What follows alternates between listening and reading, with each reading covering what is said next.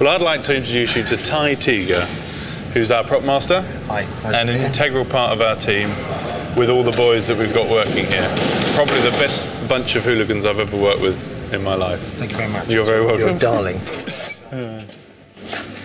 So, this is kind of our prop store. These came out of mainframe computers, which we'll either use as dressing or incorporate into something else. And in fact, already we've sort of taken half of them and put them in the panels in Anakin's room.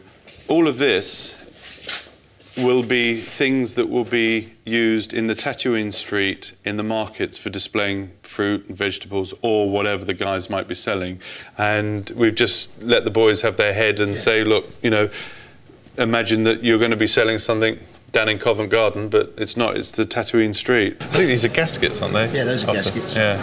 That's an aerial off a fighter aeroplane. Held together with lots of very strong glue. Yep. Very strong, believe it or not. I mean, the only way you can actually realise what to do is by getting the boys here to actually come up with ideas.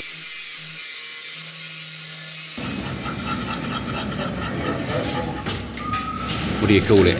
Gizmo, techno sort of looking sci-fi equipment, really.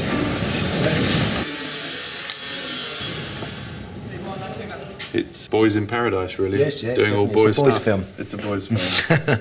Unless, of course, we were women, and then it would be women doing a boys' film. I feel like I'm in some guerrilla army polishing guns.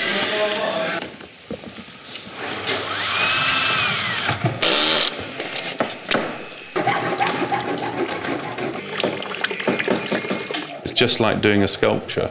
We'd have the base of the gun, and then we start to put things together like a jigsaw and say, well, that looks good on the top there, and all of a sudden you've got a finished article.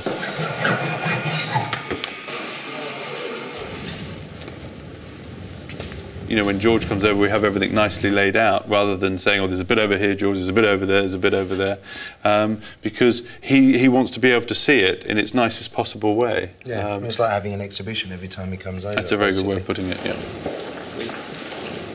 Attachment for when he fires the cable. So what we're thinking of doing is making these out of a cast which actually fit onto the gun, which you can then take off the fire. Perfect. So that'll be on there, and then bang.